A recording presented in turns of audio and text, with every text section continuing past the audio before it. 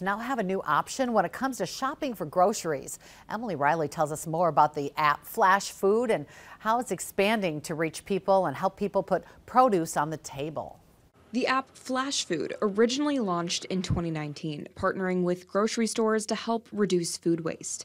Now it's including SNAP benefits. Derek Sanderson, the store director at Meijer's Appleton location, says it's a win-win situation. Flash Food is a program that allows customers to buy close-dated product at a deep discount of up to 50% off in areas like bakery, seafood, meat, produce, and deli, which ultimately will reduce food waste going into our landfills. Here's how it works. People can download the app, and if they have one, they can upload their EBT card.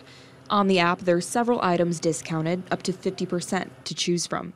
Those foods are nearing their best before date. The available food items can be picked up from a designated refrigerator at a qualifying store. Meijer is one of the many grocery stores with available benefits, including Hy-Vee and Save-A-Lot.